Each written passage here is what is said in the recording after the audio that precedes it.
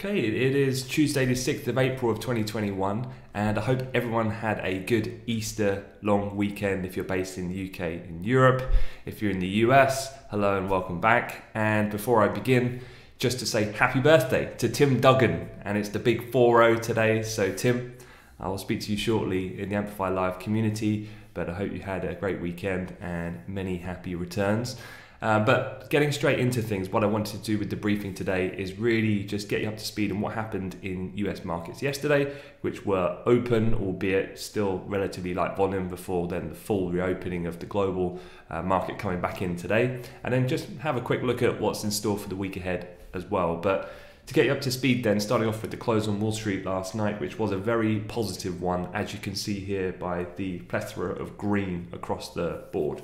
The only kind of weak spots were energy, where oil prices did decline in yesterday's session. We do trade, albeit we have recovered. We did trade below a 58 handle yesterday. We're back up towards a 59.32 price at the moment in front month WTI futures. But as you can see here, really the tech space outperformed. Some of the tech giants like Google, Alphabet were up in excess of 4%. You might have read of a US Supreme Court ruling that the company did not commit copyright infringements when it used Oracle programming code in its Android operating system, was the chief reason what underpinned the share price rise in Alphabet shares yesterday. Facebook moved up to a record high for the stock. Tesla was up about 4.43%. The first chance for the company to react to their blowout delivery numbers in Q1. They were around 185,000 against expectations around 170,000, so much stronger than expected. The rally generally as well coming after some really quite spectacular data starting to come through in the US. To get you up to speed, I'll go in chronological order. If you weren't around on Good Friday, then US electronic trade was open for a shortened session, and we did see the release of US non-farm payrolls. And as you can see here, the headline print came out at 916,000. Expectations were for 647,000 for that figure. So it was much stronger than expectations. And as you can see here, it puts us back up at a multi-month high from numbers we haven't really printed going back to the summer of last year. And then yesterday, what did we have? We had the ISM non-manufacturing PMI. The services figure came in at 63.7 against expected 59. So again, blowout of forecasts. Experienced the fastest growth on record in March as measures of business activity and orders advanced to new highs as well. Main real reason that underpinning this is not really new information to everyone. The idea of better weather. We've had positive vaccine news, further distribution of the drug as well, and that's subsequently leading to the reopening of the US economy, which is leading to greater US job growth, more spending, so on and so forth. So that idea of this kind of economic boom almost is going to happen in the coming months, starting to materialize somewhat, but that does lead then on to an interesting path or a communication challenge that ultimately will need to be met by the Federal Reserve. And that's going to be, well, if we do have this rip-roaring recovery, well then at what point do the Fed start to change their language from this ultra-accommodative stance which they've stuck to despite yields having risen. I must say yields in the 10-year have backed off a little bit from kind of up there at 1.75. We're just below the 1.7 level at the moment. So equities were really positive yesterday. The yield actually declining a little bit, just allowing T-notes to come off the floor, and the dollar really got hit, which did accelerate and boost their major currency pairs in yesterday's session as the general positive sentiment. As I said though, the Fed will be interesting in the months ahead because ultimately, do they need to pay heed at some point to the idea of that the economy is improving? Now, one speaker that did speak yesterday, I think it was a CNBC interview that I thought was quite interesting, was Mester. Mester said that better than expected March payroll report was great, but a lot more progress was needed to get the economy where it was before the pandemic. She added, I think we'll need to be very deliberately patient in our approach to monetary policy and really focus in on hitting these goals where we have monetary policy. I'm thinking that we'll see a very strong second half of the year, but we're still far from our policy goals. Now, a couple of things here. For one, Mester is a non-voting member. However, one of the things I would say is that, if you know your FOMC members, then Mester here, a non-voter, so unbolded, but is one of the most hawkish of the Fed members, only probably George and Kaplan more so. And that I thought was quite interesting, the fact that she's continuing to push back some of this economic acceleration that we're seeing.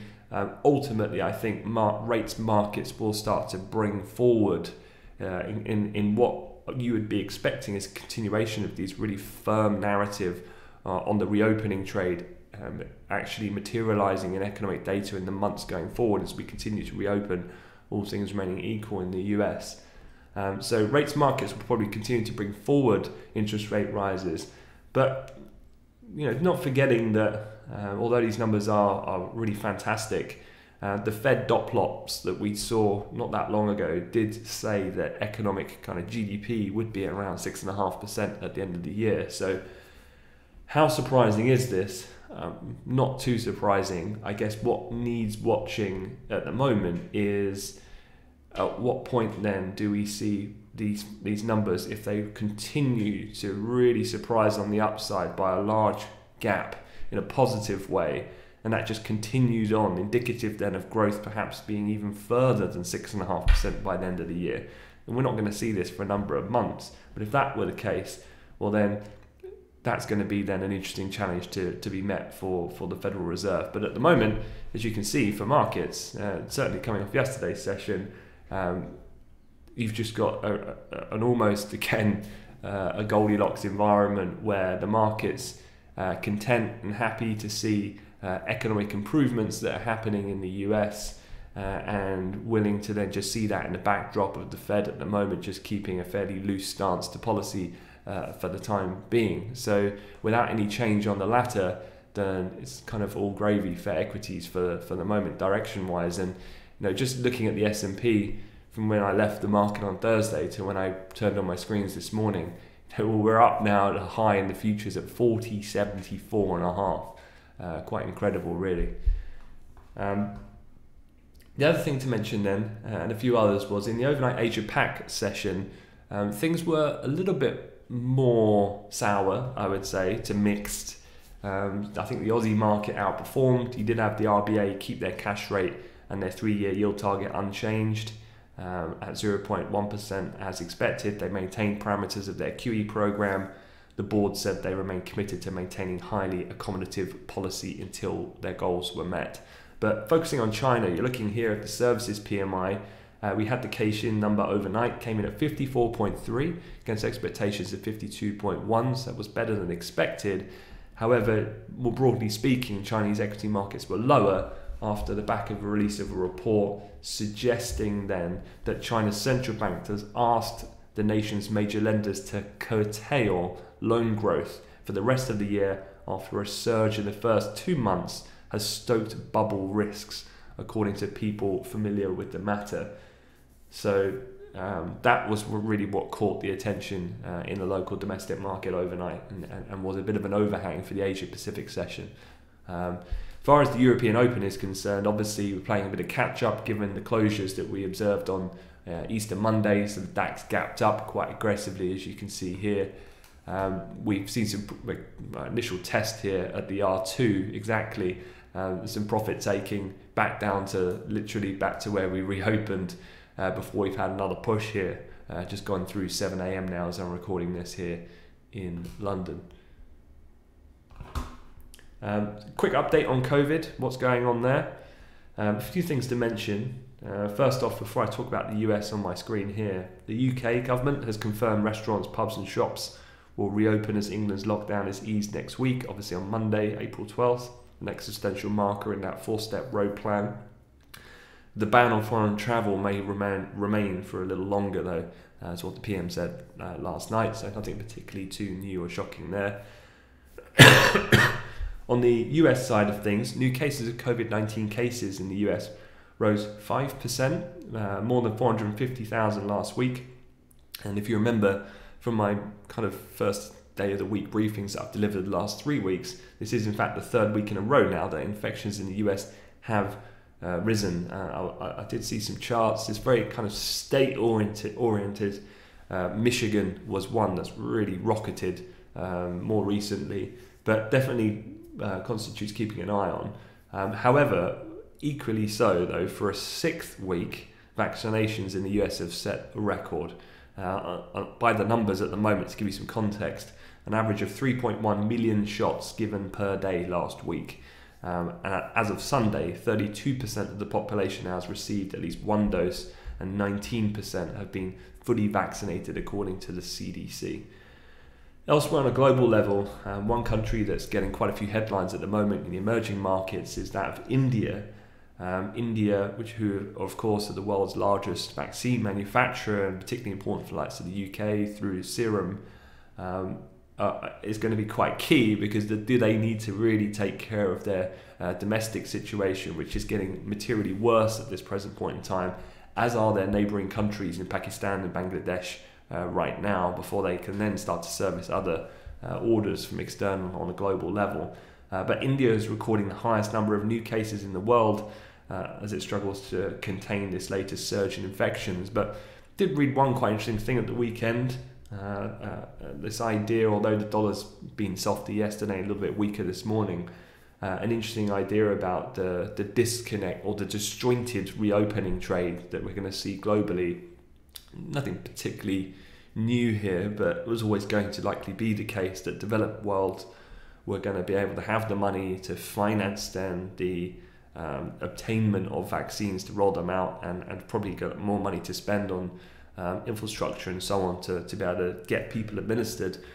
But at the moment, if you're seeing in the US quite a firm reopening, an economic boom, whereas in the likes of India, we're seeing a wave that's even more aggressive now than we've ever seen before, then obviously, although both these countries will end up in the same place, ultimately in the interim period, could there be quite a divergence there between more positive, obviously fundamental catalyst driving US assets comparative to emerging markets, which are going to lag for the foreseeable future. And then a quick look at the economic calendar for this week. It is actually pretty quiet overall. You've got yesterday's session was probably most interesting in terms of from a data perspective to some degree. Excuse me.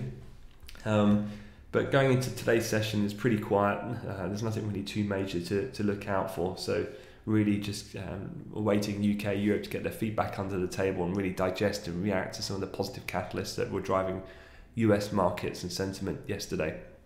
So just keeping an eye on equities. I mean, as I speak, the DAX futures coming right back up to the initial reopening of electronic trade overnight high. And if we see a continuation of those trends, then you're seeing a third real test now up and around just above 139.20 in cable, which is that level we hit yesterday, as per the double top in the Euros, not too far off as well at the moment. Wednesday, we get the service PMI numbers, but these are final readings, not looking for too much there. But do note then we get the FOMC minutes, which will be published on Wednesday evening. We've got Fed's Evans, Fed's Kaplan, Fed's Barkin discussing monetary policy and economy on the latter. And then Thursday, you get the ECB minutes, you get the weekly jobless claims, and Fed Chair Jerome Powell takes part in the IMF panel on the global economy. So it's one of the main speeches of the week. Then going into Friday, Chinese inflation metrics will be seen overnight, so we'll have those to digest when we come in the morning. And then otherwise, what is a fairly quiet session thereafter. And that is it. So I haven't really talked about the charts too much, but that's because I'm going to leave it to the team, Sam, Tim and the others, to go through that in the Discord room on Amplify Live.